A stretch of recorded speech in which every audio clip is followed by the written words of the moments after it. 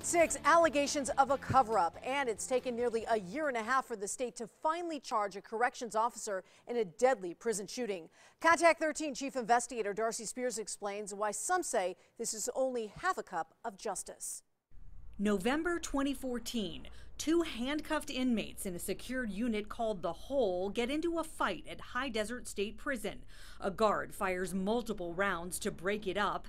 Inmate Andrew Aravallo is seriously wounded. Inmate Carlos Perez is killed. Carlos's mother, Mrs. Perez, was very concerned that there would never be that sense of justice in the case. Today, the Nevada Attorney General filed this criminal complaint against former correctional officer trainee Reynaldo J. Ramos, charging him with reckless disregard and involuntary manslaughter for killing Perez, who was shot in the chest, neck, and head.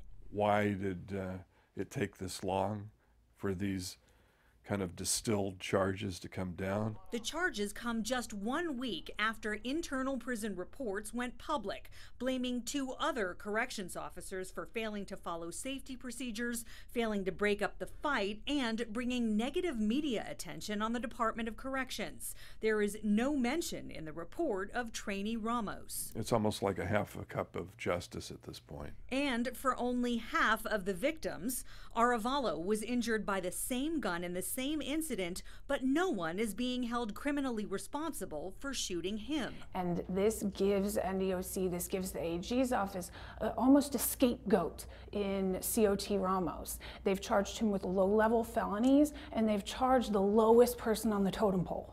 They've charged the trainee. And they're attempting to remove the blame from all the higher-ups and from anyone else. Contact 13 went to Ramos's apartment after neither he nor his lawyer returned our calls. The voices inside the apartment quickly quieted when we rang the bell. It's Darcy Spears from Channel 13. Mr. Ramos, I'd like to ask you about the criminal charges filed against you today. Can you please come to the door? No answer and no response. Just like the Department of Corrections, they wouldn't give us photos of the corrections officer or make any comment about the charges.